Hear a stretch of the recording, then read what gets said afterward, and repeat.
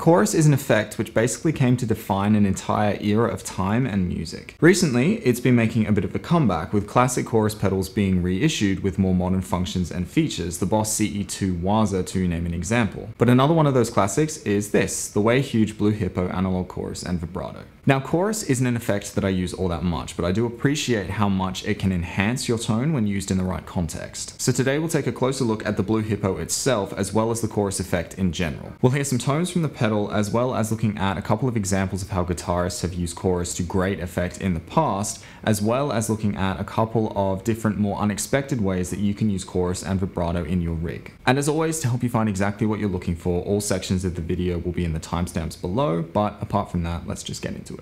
A bucket brigade driven analog chorus and vibrato, the original Blue Hippo was first released in the late 90s, but recently reissued in this Mark III form as part of the new Way Huge Small series. Originally inspired by the CE2, Way Huge founder George Trips took the electrical scaffolding of the Boss even further, but in a different direction. The Blue Hippo's sound is defined by its thicker, gooier tone, which stands apart from its competitors, which are voiced to have a much brighter shimmer and cleaner highs. This warmer tone comes as a result of a slight mid-frequency boost in its voicing, which is most obvious when in vibrato mode, as that removes 100% of the dry signal altogether, and as a result of this, you'll often hear guitarists talk about how well this pedal sits in a mix. It's also incredibly simple to use with just 3 controls, 2 knobs, speed controlling the rate of the modulation, depth controlling the blend of the wet and dry and overall level of the effect, and 1 toggle which swaps between the vibrato and chorus functions. So now we know a little more about the pedal itself, let's hear some tones and check out a couple of classic examples of the use of both the chorus and vibrato effect.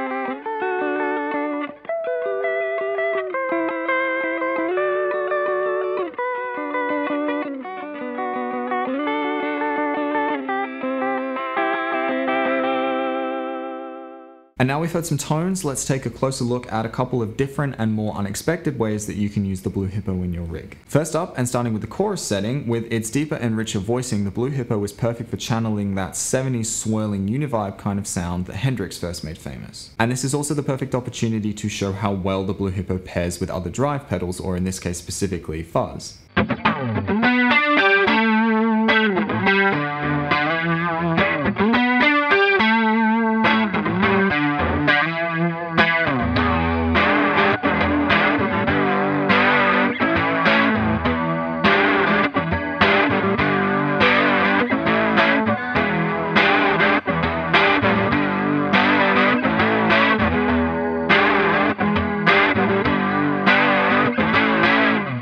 Secondly, setting the chorus to a faster rate swirls in an almost Leslie-like fashion. This adds fantastic depth to clean tones and is actually the exact way that Joe Bonamassa uses the Blue Hippo side in his signature Penny Saver Royale pedal.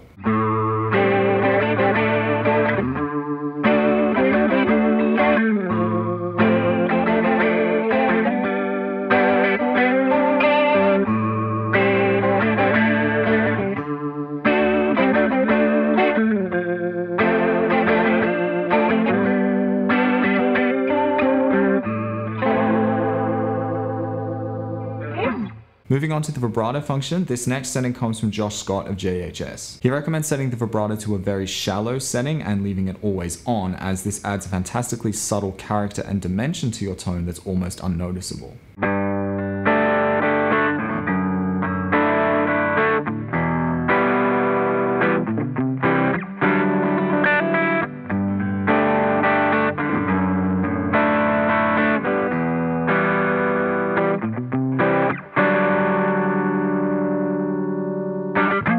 And lastly, per the words of George Tripps himself, by setting the vibrato to a slower rate, you can emulate a very similar effect to that of a Bigsby bridge.